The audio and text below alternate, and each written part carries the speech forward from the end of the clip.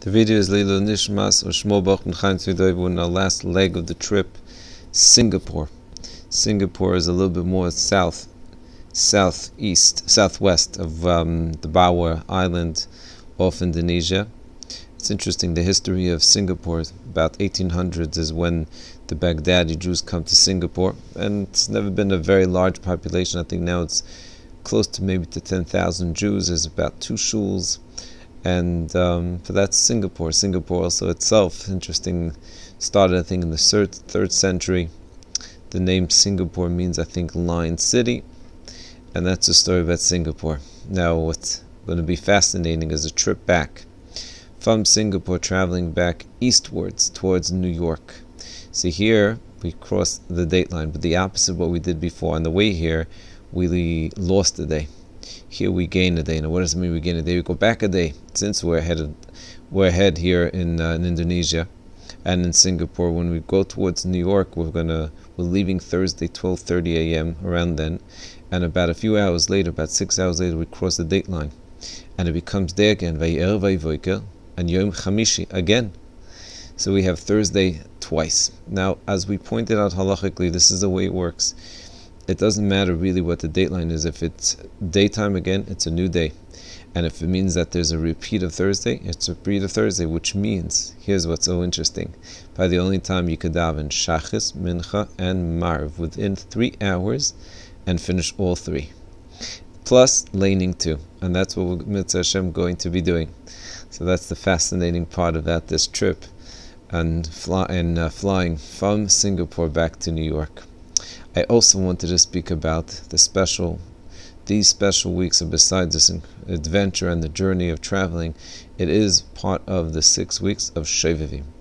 And I thought it was actually a very good connection, the Shovavim, with our experience in Japan and in Thailand, and really the whole subject of Buddhism, which very much focuses on detachment from the physical world. So this week is part of what's called the Shovavim week. It's a time of cleansing, spiritual cleansing. It's actually introduced by Rav Chaim Vital, the student of the Arizal, and it's 6 weeks. Shovavim stands for Shmois Va'era Bo B'Shalach Yisrael Mishpatim, the 6 weeks of laning. But it also means Shovavim means someone, meaning, in fact, when I grew up, a Shovav means someone that's not the best child, troublemaker. So Klal Yisrael called Shuva Banim Shovavim. We're supposed to return to the Rabbi Shalom. We made mistakes.